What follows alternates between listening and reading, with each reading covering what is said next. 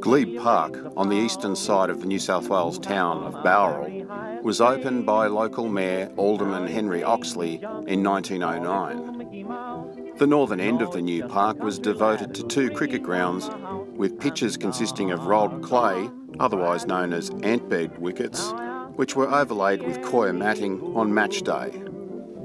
In the ensuing years, the Bowral Cricket Club would move its base from a concrete pitch behind the St Jude's Church to Glebe Park and build a clubhouse on the corner of St Jude and Bulway Streets.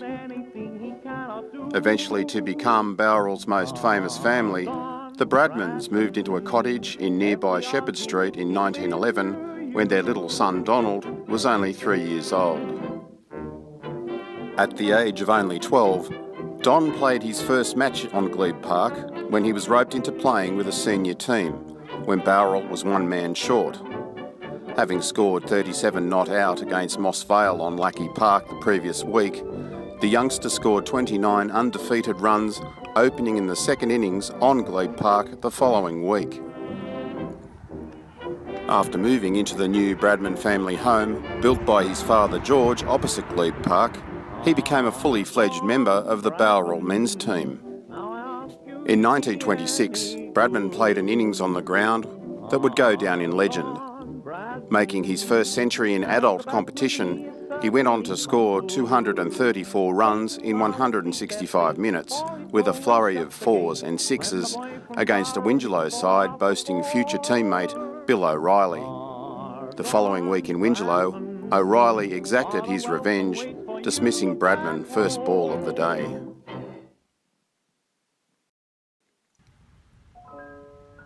In the competition final that season, Bradman would make an innings of 300 and attract the attention of grade cricket teams in Sydney, which would lead to his eventual move to the state capital, his selection for New South Wales and Australia, and his record-breaking cricket career. A turf wicket was installed at Glebe Park in 1946, and the following year the ground was renamed the Bradman Oval in honour of the town's favourite son, who would later be knighted for his services to cricket. In 1962, a simple sign was replaced by a more substantial archway, but by the 1970s, the ground was suffering from neglect and was badly in need of repair. At a reopening of the ground following a refurbishment in 1976, old combatants, Bradman and O'Reilly, attended the ceremony on the ground where they had duelled half a century earlier.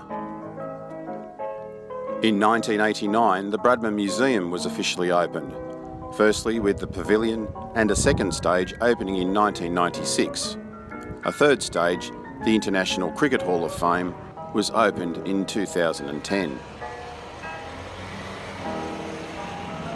In its heyday, the Bradman Oval hosted England tour matches and televised state one-day matches in the 1990s with crowds of up to 5,000 spectators. The ground was also the venue for a women's test in 2008.